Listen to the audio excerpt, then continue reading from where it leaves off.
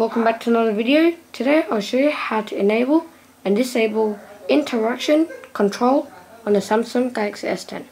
First of all, go to the home screen, then you want to swipe down, press the settings icon, and here you want to go to accessibility, interaction and dexterity. So here you can find the interaction and control setting, just tap on that, and here you'll see the on and off switch, so if you want to enable, just tap on it. And so what it will do, when activated, auto rotate is off, all calls and some notifications are blocked, and touch is blocked for the notification panel. So just do that, so it will show you how to do it. So this is also in a locked when deactivated setting, so that's on default, so it's on. So to activate or deactivate interaction control, press and hold the power key and the volume up key for 2 seconds. So there you have it. If you want to disable, just tap on it again. Thank you for watching this video. Make sure to like and subscribe for more videos.